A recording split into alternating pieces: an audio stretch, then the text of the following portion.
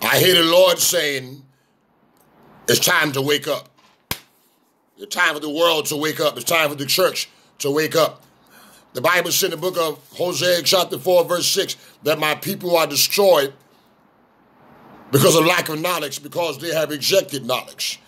It didn't just say my people are destroyed for lack of knowledge, but the Bible goes on to say because they have rejected it, they didn't want it. They didn't want to hear it. This tragic event that happened concerning Kobe Bryant. We all love Kobe Bryant. Actually, he was my second favorite basketball player next to Michael Jordan. But right now, and me as a preacher of the gospel got to state the facts. Get to the point. Many NBA stars are Masons, are with the Illuminatis. Somebody said, well, Preacher Warren, what that had to do with it? When you make a deal with the devil requires sacrifice.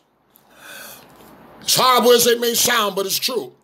He may tell you to sacrifice your loved one. I even sacrifice yourself just for fame and fortune, just to get popular and well-known around the world. Most Hollywood stars, actually all Hollywood stars, are devil worshipers. Even in NBA, many of you are throwing up Illuminati signs and 666 signs. 666, I said too many numbers, which doesn't really matter because it's still demonic. It all represents devil worship, the pyramid sign. Now, Kobe Bryant, who we love so much, and I'm praying for his family and his children, it's so sad. But let's face the facts. We're not trying to preach doom. We're trying to help you. My job as a preacher of the gospel, as well as other preachers' job, is to preach to save souls. Only God can save a soul. But you got to want to be saved.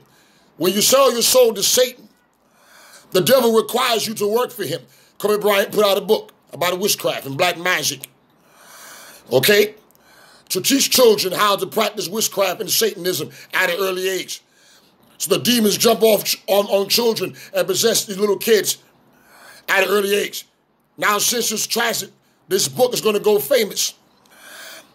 Okay, it was a cartoon that was put out about him in 2016 that he was going to die and be killed in a helicopter accident. That means Kobe Bryant already knew this was going to happen. I find it very strange how LeBron James broke Kobe Bryant's record, and then the next day Kobe Bryant got killed in a helicopter accident. Don't you find that very strange? Kobe Bryant was wearing a sneaker, not Kobe Bryant, LeBron James wore a sneaker that night, a very dark-looking sneaker, saying Kobe, Mama for life, which was Kobe Bryant, Mama for life. He was called the Mama. Mama for life. Now, Kobe Bryant was only 41 years old, but the way it said on LeBron James' sneaker, it looked like they knew that he was going to die. It looked like death. That sneaker looked very eerie. I'm going to show it on cable TV, because I'm on cable TV now. In Manhattan Channel. God has raised me up now in the television world. And one day I'm going to get on radio.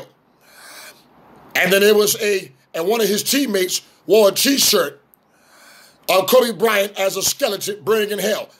Now, you can't tell me that's a coincidence. How is it the next day Kobe Bryant got killed in a helicopter accident? It was the Illuminatis that sacrificed him.